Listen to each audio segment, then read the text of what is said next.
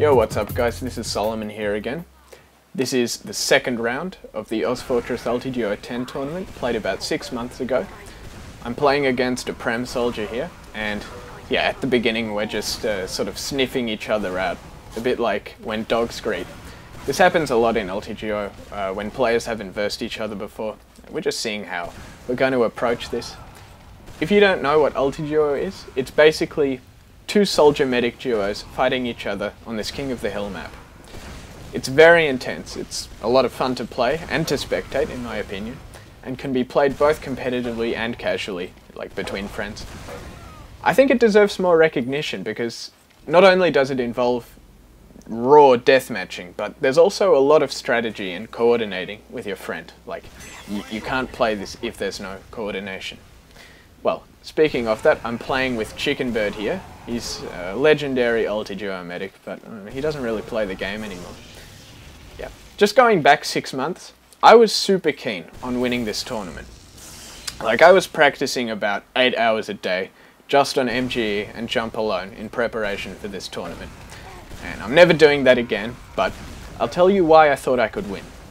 Okay, the best soldier in Australia, and at one point probably the whole world, Yuki, was not playing.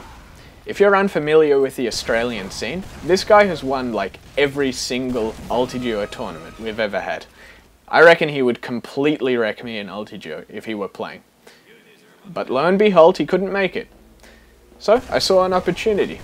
I messaged Chicken Bird, with whom I've played a lot of Ultiduo, and we agreed to enter the tournament. And in the days leading up to it, we had excellent results in our practice games. We weren't really losing to anyone. So, on the night, we get into the IRC, and I'm nervous.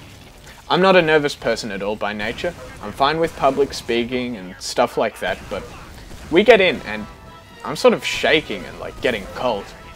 It was a winter's night, but I didn't want to put too many layers on because, yeah, I thought it would inhibit my mouse movement. I know that sounds ridiculous, but it was just me being a giant nerd. But being calm was an absolute imperative. We won the first couple of rounds and we were optimistic. We weren't versing bad players or anything, we were just playing well. Anyway, I was expecting to verse the duo of Termo and Epps in the grand final, and that's what I thought would happen. That was a scenario I'd predicted and to a certain extent even sort of romanticized. Termo and Epps actually didn't win the tournament, which is another interesting thing I'm not going to go into. But we got into the quarterfinals and all of a sudden we were paired with them. Oh, yeah, that was a bit of a shock. Well, I stayed calm and we got into the server with them. We're about to play, the game's being casted, we ready up, the game begins, and my internet drops out a few seconds in. And just like that, I'm completely taken out of my immersion. What the hell's happened to the internet? My mind starts racing. Is the modem off? Did it just screw up like that? How long's it going to be down for? If it comes back, will it go down again? What's my medic thinking? Are we going to be disqualified? For these 3 insufferable minutes, I was offline. Well, fortunately, they allowed us to play when I came back, but I was playing like trash. Shotgunning at random times, shaking. If you watch the cast, it looks like I have Parkinson's disease the way I'm aiming.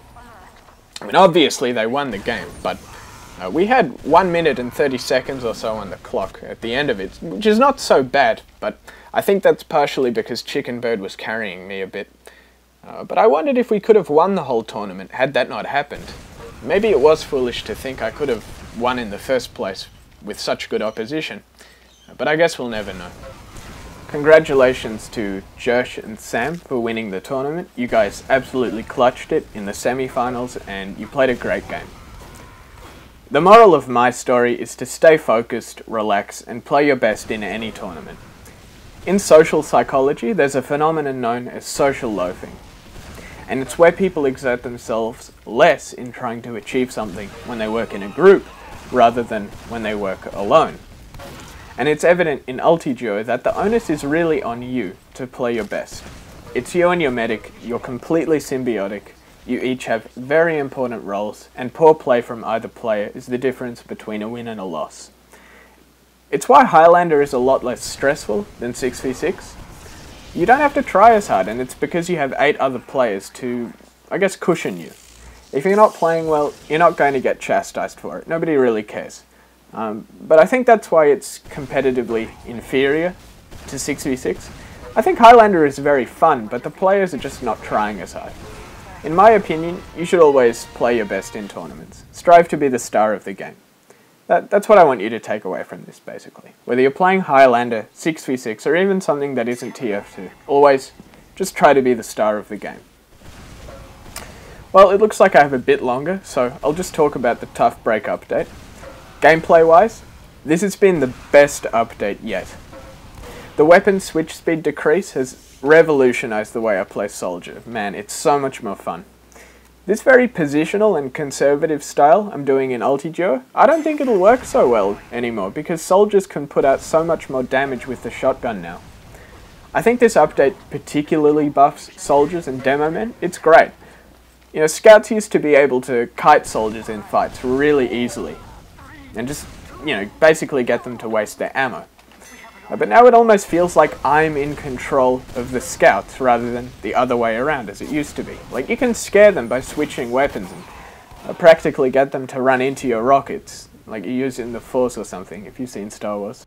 Yeah, you can bait them with the shotgun. There are so many DM tricks now. The soldier's basically much stronger at close range. Yeah, that tiny switch speed decrease makes the game so much faster and more entertaining. I'm not so happy about the Phlogistinator buff. This weapon has never been good in competitive TF2, but it's always been an absolute menace in pubs. I think the update aimed to make it competitively viable, but all it's done is made the weapon even more obnoxious in pubs. They didn't change its core mechanics, so it still has like the same counters, it's just a lot better in pubs. So an unnecessary change. Anyway, Happy New Year. Hope you enjoyed the video.